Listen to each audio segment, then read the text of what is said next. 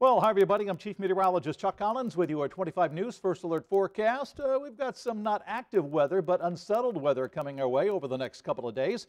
Here's a look at those weather headlines. We'll see some wind-driven rain overnight into your Thursday morning. Strong northwesterly winds on Thursday morning will ease up in the afternoon and yield to sunshine. And then a disturbance will bring a chance for some minor snow accumulation on Friday. Then back to the 30s on Friday and Saturday, but then 40s and 50s after that.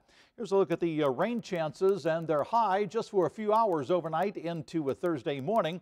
And the winds will gust near 30, if not 35 or 40 at times from the northwest behind the front on Thursday morning, and then they'll ease up a little bit in the afternoon. And then for Friday, a southern tracking disturbance may spread some light snow around the area. Most of us are in the less than an inch area, a trace to an inch, and we might see a little bit more as you go south along Route 9 into southern sections of the viewing area. Then here's the 10-day trend as we see those scattered snow showers on Friday. The mild air temperature in the mid-30s plus the mild ground temperatures will knock down the accumulation. Sunny, a little bit cold, and 33 Saturday, not too far off the mark, and then we're back to the 40s and 50s just about all of next week. All the forecast details coming your way on 25 News, and make sure you check out our 25 News First Alert weather app. Download it now.